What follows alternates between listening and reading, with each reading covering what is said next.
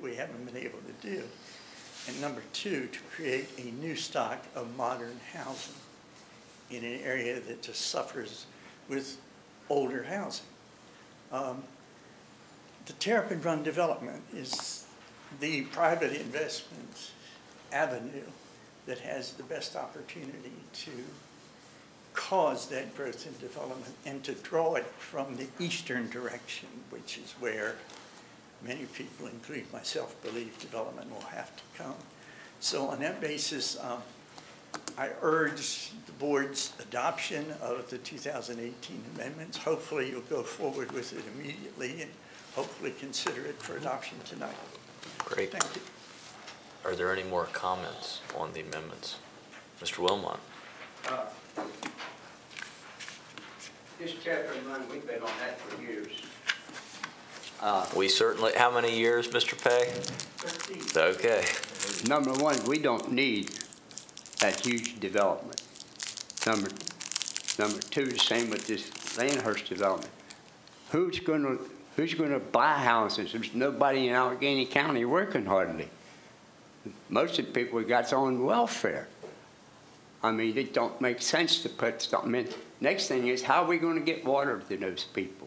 How are we going to, all the EMS emergencies, law enforcement, fire department, that's not taken into consideration. We don't need that. I spoke against it when it first came up, and I'll speak against it again. We need to save our forests. We need to save our trees like out at Rawlings. I mean, half of Cumberland is empty. Same, I can take you out through the county and I can show you some really bad sites out through the county. People just, I mean, we don't need all those houses that they say we need. What we need is a factory or jobs that put some money in people's pocket. Until that time comes, I think we should forget about developing, putting in houses for nothing. That's my sentiments, and I appreciate your time. Thank you. Yep. Well, the good news is that the commissioners aren't putting in houses. It's private developers that are moving forward with that. Sir, is it possible we can take action on this tonight? I believe we can. Is there a motion? So moved. Second. All in favor? Aye. Aye. Okay, that's Thank you. the amendments to the 16 water and sewer plan. Thank you, Sierra. And I'll package it up and send it off to MDE for their approval. Great. Thank you. Thank you, Good luck. Sierra. Okay, this whole agenda is like the never-ending projects. I mean, we got Terrapin Run, we got some pillars coming up here. Item number 6, Mr. Adam Patterson. What? It only feels like 13 years. It's not. But it's more than that. How old is the library? Yeah, how old are those pillars? Those pillars been peeling as long as I can. How old's the pillars, Bill? What is, since this is an unfunded mandate that I don't understand why we have to pass when we're told, what happens if we don't pass it? We are held to the mandate no matter what. So then why put it here for us to vote on something that we actually have no control over? It's actually something that unfortunately is something that we as well as every employer in this county and in the state unfortunately must comply with and must implement. So it's to change the rules and regs is what you're voting on. Maybe we can send a letter to the leaders of the General Assembly, letting them know. Maybe we'll send them an invoice or something. Well, I'll save a bunch of time because I won't make the motion, second it, or vote in favor of it. So there we go. So well then, in terms of trying to comply with Maryland state law, I will make the motion. Is there a second? All in favor? Aye. Not really in favor, but aye. Okay. Opposed? Aye. Okay. Mark that as 2-1. Thanks, Pam. Item number 9 is the Cumberland Area Metropolitan Planning Organization. Sierra.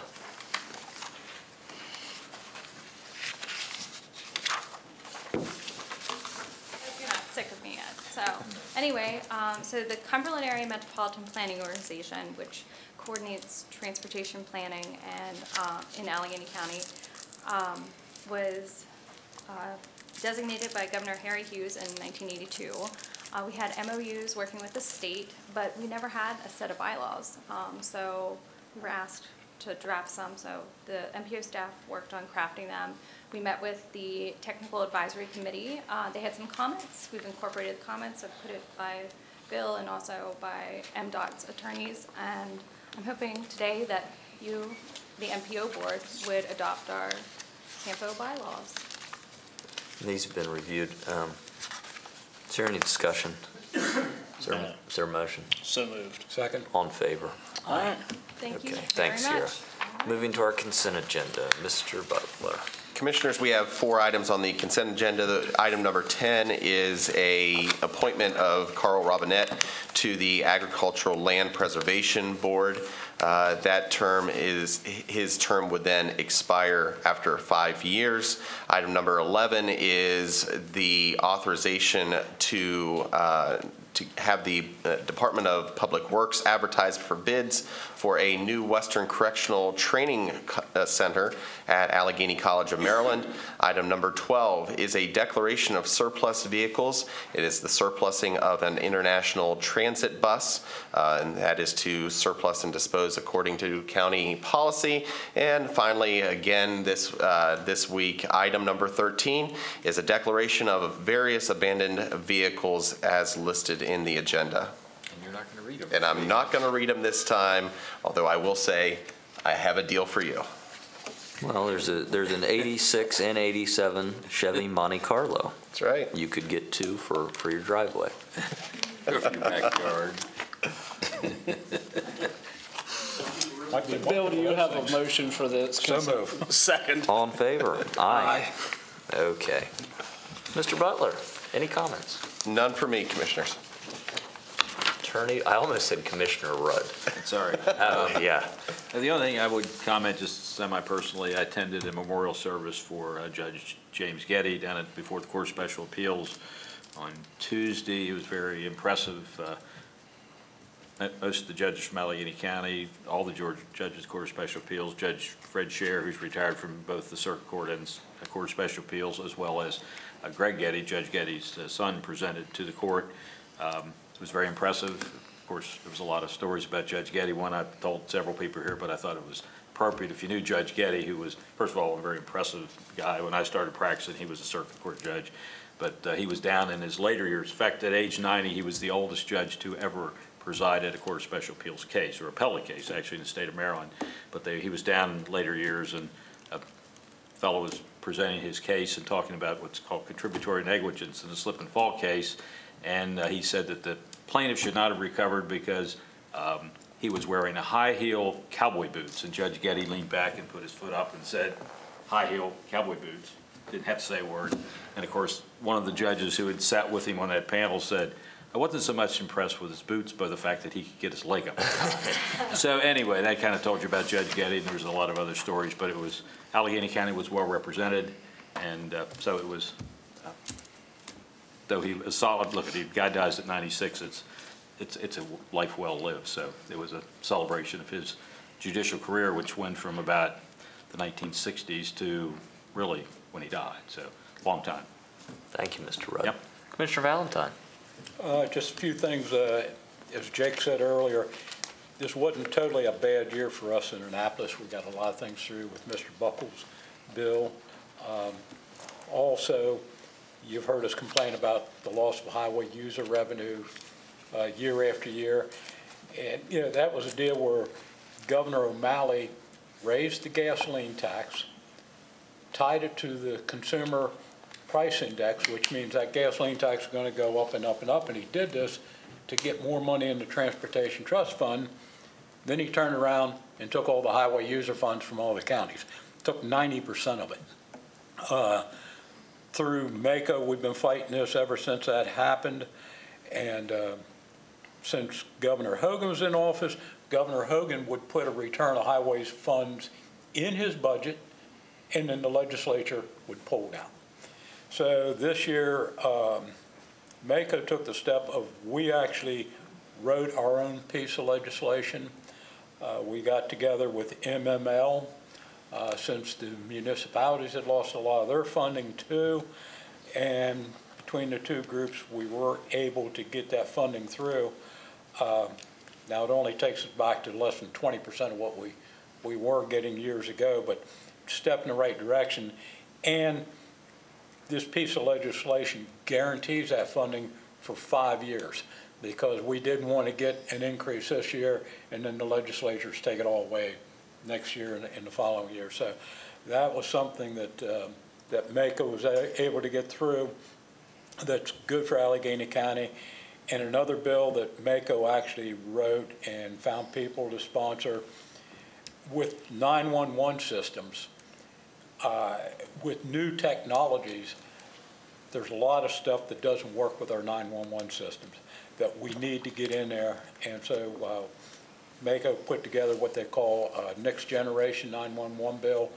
And what the state is going to do is they will foot the bill to upgrade 911 systems.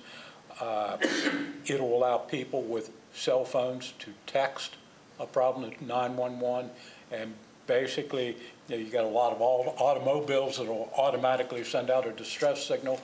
Doesn't work with the existing 911 system.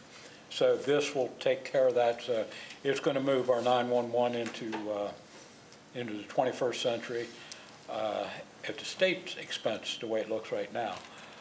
The other good thing is, I serve on Kerwin Commission, and it started out as just 3 of us out of a group of 25 started pushing for strengthening career training through such entities as our Career Center.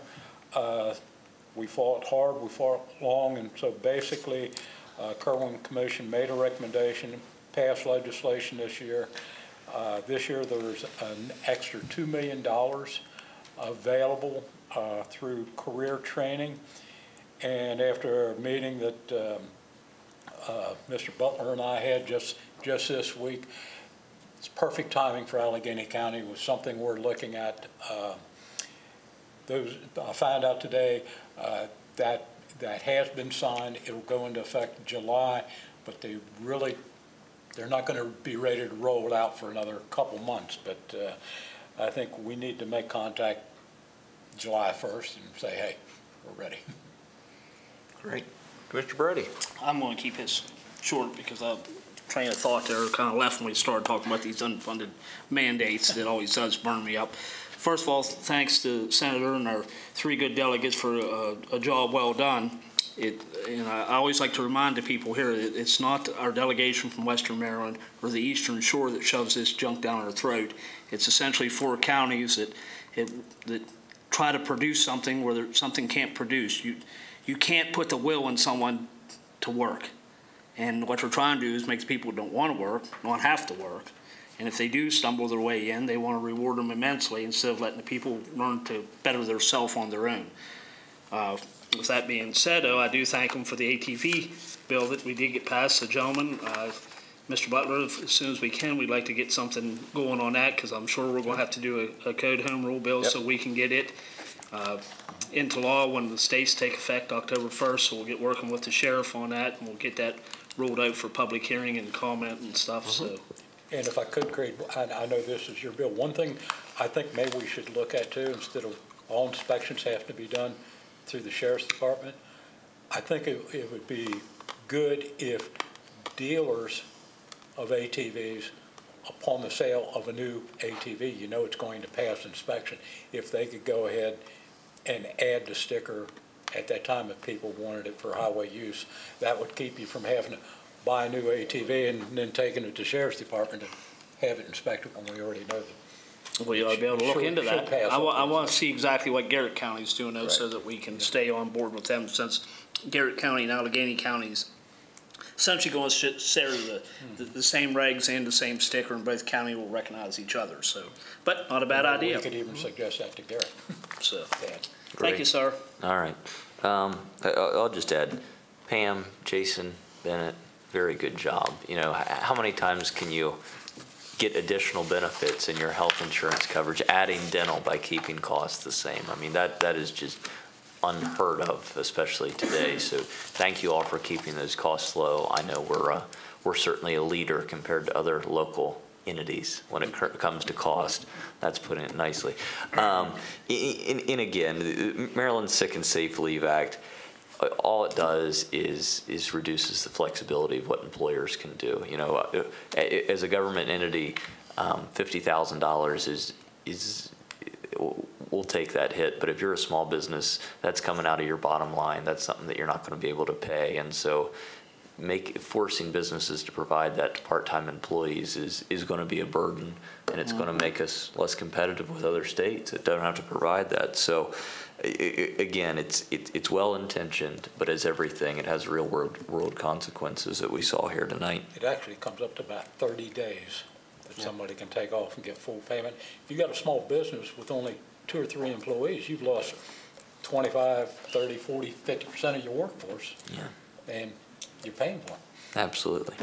All right, we only have 2 people signed up tonight. First, we have Mr. Danny Williams.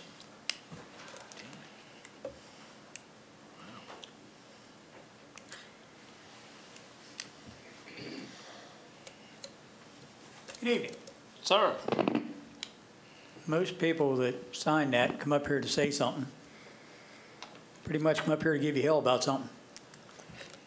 I just wanted to bring you a heartfelt thanks. I met with Mr. John McMillan this afternoon, the man who's in charge of working on the bridge that you guys and Adam and Paul made possible. They were getting ready to weld the tire bumpers back on the side of it, so if you're plowing, you don't get into the good guardrails that catches the tires. I said, like training wheels for truck drivers, and he said, yeah. But tomorrow afternoon when they leave, that bridge is done, finished, and open for traffic. And from the folks up there, and especially the fire hall, just thank you.